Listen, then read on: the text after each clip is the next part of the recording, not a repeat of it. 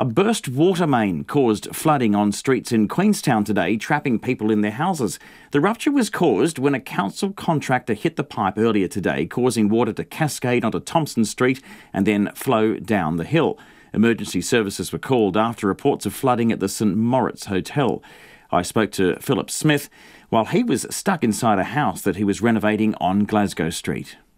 Well, I believe a contractor hit a water pipe along Thompson Street in Queenstown, and that's ensued with a river flowing down over a bank, creating a bit of a mudslide, which is then running down towards the St Moritz Hotel down Brunswick Street and down towards our beautiful lake, unfortunately. Right, and then you're in a house doing some work, right, and you're stuck there? Yeah, we came through maybe just before it, I guess, because I came through, there was nothing happening then, but there was the contractors have been there for the last couple of days, sort of stopping traffic while they're doing whatever, I think maybe for a hotel.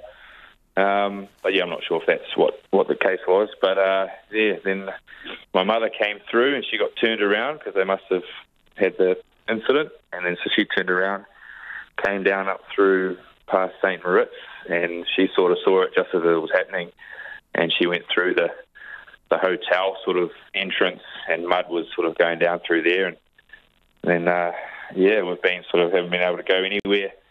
What can you see, and how much water is there at the moment? They've still got the cones down there. The road's still closed, but they've been letting some people through.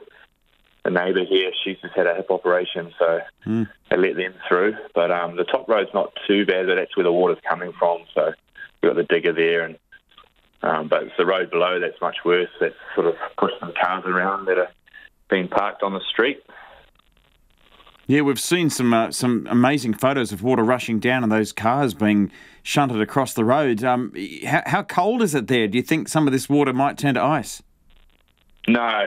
We had snow this morning. Right. It was snowing. It was about sort of 1-2 degrees, but it's warmed up now, and it's just been raining all day, on and off.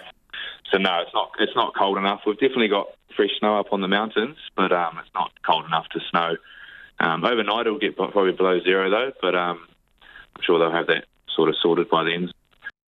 Philip Smyth there in Queenstown. We hope he eventually did get out of that house he was renovating. He said he was doing a bit of painting there. The council contractors hope to fix the pipe by 8 o'clock this evening.